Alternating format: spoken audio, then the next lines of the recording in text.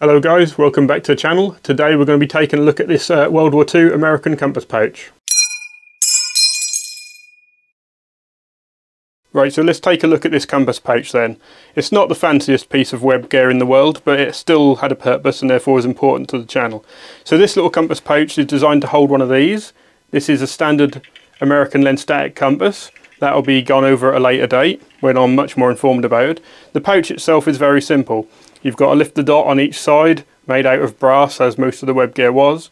You've got the standard metal hooks to attach it to your belt. If you flip it on the back, you can see that there is a loop here, but it's not a belt loop. You're never going to get a belt through there. It's just a tiny little loop. Not sure of the exact purpose for it, but you could just use it to tie it to stuff. With the lifter dots open, you can see that's a very simple, no frills, one compartment little pouch. So your Lensatic compass would go in here. If I grab it, I can show you. It's not got a lot of extra space in there, so you can't really use it for a lot else. But what you'll notice about this pouch is that when it closes, the fold line is here. So the pouch compartment is actually folded in on itself to help it be more resistant to the weather and such. And then you simply do the lifter dots back up, and you have one Lensatic compass inside its little pouch. The only really standout feature of this little pouch is that you notice that the material here is very dark. That's because these have been treated to be water resistant to protect the compass inside.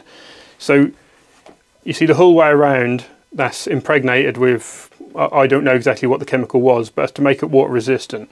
Now you can get them without the treatment. If I bring in this one here, this is a OD7 one that is quite faded, so this is probably a later war example, and you can see this is just a normal canvas. It doesn't have any impregnation in it at all, just a nasty fade line.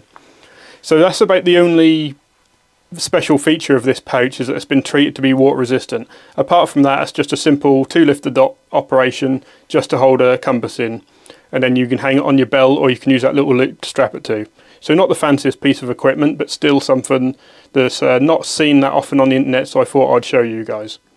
So that's about it for this little pouch. Not the most fascinating piece of equipment in the world, but as a bit of US weapon, I thought I'd better show you guys. You can see, if any of you are wanting to get hold of a Lensatic compass, or you have a Lensatic compass without a pouch, this is a little pouch for you. You can get reproduction ones very cheap that are actually a bit bigger than a real one, because the reproduction compasses are also a bit bigger than a real one, a lot of them anyway.